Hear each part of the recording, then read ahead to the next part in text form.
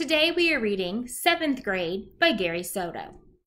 On the first day of school, Victor stood in line half an hour before he came to a wobbly card table.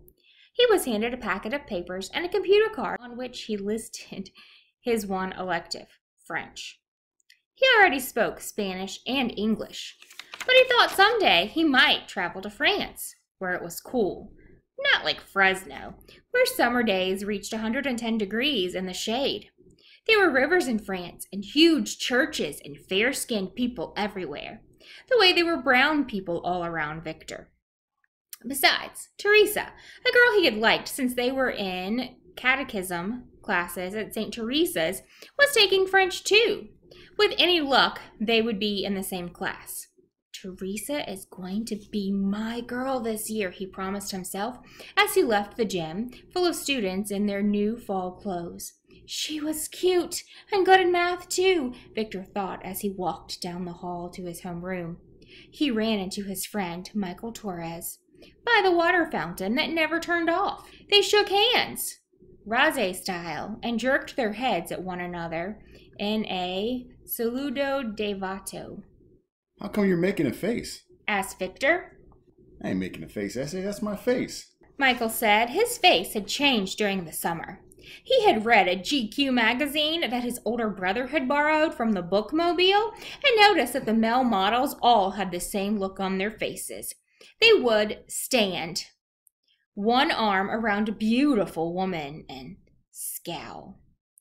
They would sit at the pool, their rippled stomachs dark with shadow, and scowl.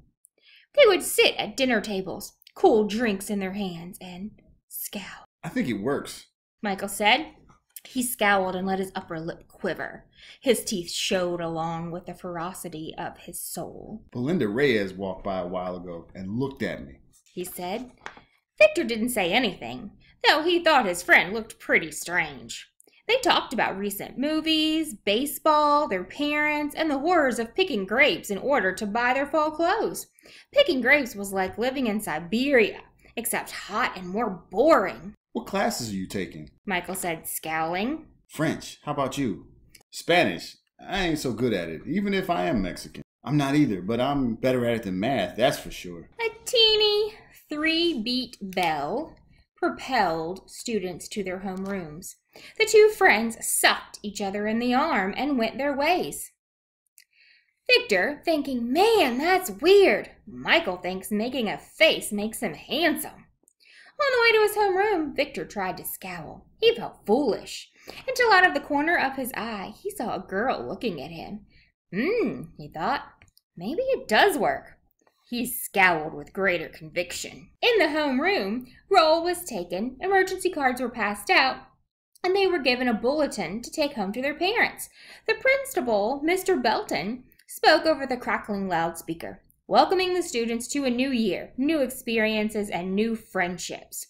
The students squirmed in their chairs and ignored him. They were anxious to go to first period. Victor sat calmly, thinking of Teresa, who sat 2 rows away, reading a paperback novel. This would be his lucky year. She was in his homeroom and would probably be in his English and math classes, and of course French. The bell rang for first period, and the students herded noisily through the door. Only Teresa lingered, talking with the homeroom teacher. So, you think I should talk to Mrs. Gaines? She asked the teacher. She would know about ballet. She would be a good bet, the teacher said, then added, or the gym teacher, Mrs. Garza. Victor lingered, keeping his head down and staring at his desk. He wanted to leave when she did, so he could bump into her and say something clever. He watched her on the sly.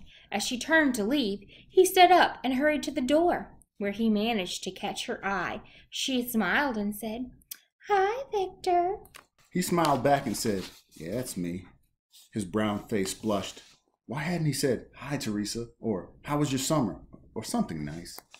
As Teresa walked down the hall, Victor walked the other way, looking back, admiring how gracefully she walked, one foot in front of the other. So much for being in the same class, he thought, as he trudged to English. He practiced scowling. In English, they reviewed the parts of speech. Mr. Lucas, a portly man, waddled down the aisle. What is a noun? A person, place, or thing, said the class in unison. Yes. Now, somebody give me an example of a person. You, Victor Rodriguez. Teresa, Victor said automatically. Some of the girls giggled. They knew he had a crush on Teresa. He felt himself blushing again. Correct, Mr. Lucas said. Now provide me with a place. Mr. Lucas called on a freckled kid who answered, Teresa's house, with a kitchen full of big brothers. After English, Victor had math, his weakest subject. He sat in the back by the window, hoping that he would not be called on. Victor understood most of the problems, but some of the stuff looked like the teacher made it up as she went along. It was confusing, like the inside of a watch. After math, he had a 15-minute break, then social studies, and finally lunch. He brought a tuna casserole with buttered rolls, some fruit cocktail, and milk. He sat with Michael, who practiced scowling between bites. Girls walked by and looked at him. See what I mean, Vic? Michael scowled. They love it. Yeah, I guess so. They ate slowly, Victor scanning the horizon for a glimpse of Teresa. He didn't see her. She must have brought lunch, he thought, and is eating outside. Victor scraped his plate and left Michael, who was busy scowling at a girl 2 tables away. The small triangle-shaped campus bustled with students talking about their new classes. Everyone was in a sunny mood. Victor hurried to the bag lunch area, where he sat down and opened his math book. He moved his lips as if he were reading, but his mind was somewhere else. He raised his eyebrows slowly and looked around. No Teresa. He lowered his eyes, pretending to study, then looked slowly to the left. No Teresa. He turned a page in the book and he lowered his eyes, pretending to study, then looked slowly to the left. No Teresa. He turned a page in the book and stared at some math problems that scared him because he knew he would have to do them eventually. He looked at the right, still no sign of her. He stretched out lazily in an attempt to disguise his snooping. Then he saw her. She was sitting with a girlfriend under the plum tree. Victor moved to a table near her and daydreamed about taking her to a movie. When the bell sounded, Teresa looked up and their eyes met. She smiled sweetly and gathered her books. Her next class was French, same as Victor's. They were among the last students to arrive in class, so all the good desks in the back had already been taken. Victor was forced to sit near the front, a few desks away from Teresa. While Mr. Bueller wrote French words on the blackboard, the bell rang. Mr. Bueller wiped his hands, turned to his class, and said, Bonjour. He was doing it. Bonjour, braved a few students. Bonjour, Victor whispered. He wondered if Teresa heard him. Mr. Bueller said that if the students studied hard, at the end of the year, they could go to France and be understood by the populace. One kid raised his hand and asked, What's populace? The people of France. Mr. Bueller asked if anyone knew French. Victor raised his hand, wanting to impress Teresa. The teacher beamed and said, Très bien. Parlez-vous français? Victor didn't know what to say. The teacher wet his lips and asked something else in French. The room grew silent. Victor felt all eyes staring at him. He tried to bluff his way out by making noises that sounded French. La vie qu'on l'a vraiment? He said uncertainly. Mr. Bueller, wrinkling his face in curiosity, asked him to speak up.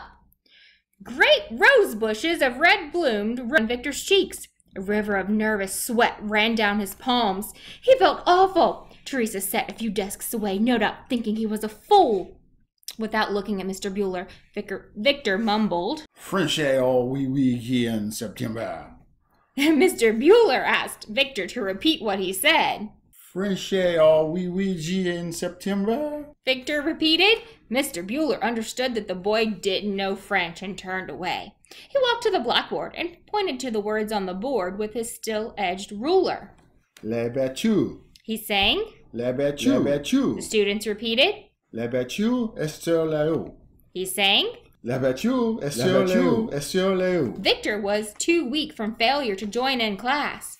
He stared at the board and wished he had taken Spanish, not French. Better yet, he wished he could start his life over. He had never been so embarrassed. He bit his thumb until he tore off a sliver of skin. The bell sounded for fifth period, and Victor shot out of the room, avoiding the stares of the other kids, but had to return for his math book. He looked sheepishly at the teacher. He was erasing the board, then widened his eyes in terror at Teresa, who stood in front of him. "I didn't know you knew French," she said. "That was good." Mr. Bueller looked at Victor, and Victor looked back. "Oh, please don't say anything," Victor pleaded with his eyes. "I'll wash your car, mow your lawn, walk your dog, anything. I'll be your best student, and I'll clean your erasers after school."